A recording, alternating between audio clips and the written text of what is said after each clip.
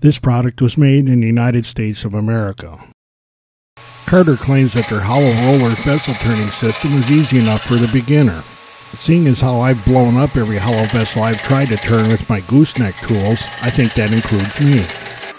But it turns out that Carter was right. As you'll see later in this video, the first thing I turned with the Carter hollow roller vessel turning system turned out to be my first hollow vessel. The hardest part of setting this system up turned out to be getting my really heavy cast iron tailstock off of my Powermatic 3520B. This tool rest comes with the kit and uses this plate to lock between the ways of your lathe. It comes with 2 center posts so you can adapt it for use on smaller or larger lathes. The only thing you have to buy is a post that's compatible with your banjo for mounting the roller system. And then you mount that roller block in your banjo in place of your regular tool rest. After that, you have to figure out how you want to orient your banjo to be most comfortable on your lathe. Carter also includes one of their very cool Artisan Series quick lock tool handles. And you can use this handle with other bars that Carter makes.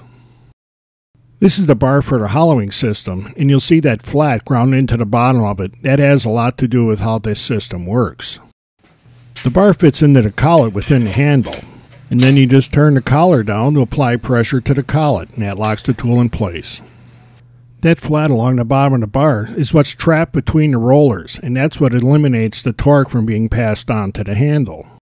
The included carbide cutter is locked in place by the round retainer underneath the tool. This actually is a type of scraping tool, so it's always mounted with the flat side of the cutter facing up. Before we can actually mount the cutter, we have to put the bar between the rollers.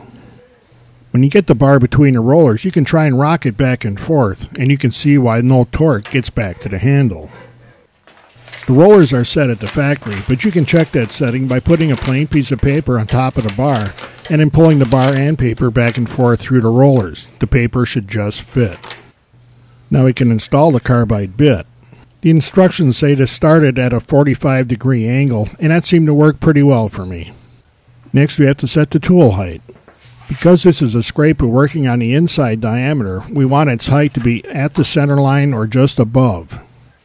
And then we want to bring the tool rest up so it's just in contact with the bar to support it. Then we make sure everything's locked in place and we're ready to start turning. Having exploded all of my previous attempts at making a hollow form, I decided reading the instructions might be a decent idea. I don't know how much of my success with this tool is based on how easy it is to use or my reading the instructions, but one way or another it worked. While I was getting used to this system, I did manage to get the tool chattering every once in a while. Like any kind of scraper, when it starts chattering, you need to take a lighter cut and maybe slow your movement. And both of those corrections worked with this tool.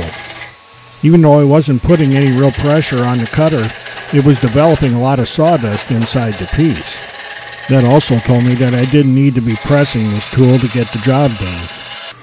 Even though this tool is captured between the rollers, you can move it anywhere you want, and that takes a little getting used to.